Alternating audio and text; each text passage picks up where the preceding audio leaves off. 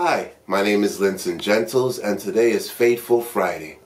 And our scripture today will be taken from Psalm 23, verse 4.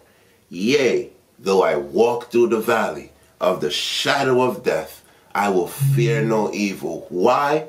Because the Lord is with you. Thy rod and thy staff, they will comfort you. If you're in business, go forward knowing that God is by your side, knowing that He sent His Son Jesus Christ to help you and propel your business. He says, ask and it shall be given unto you. Seek and you shall find. Knock and the door shall be open. So do all those things within your business and you will find prosperity. You will find the answers. May God bless you. May God keep you. See you on top.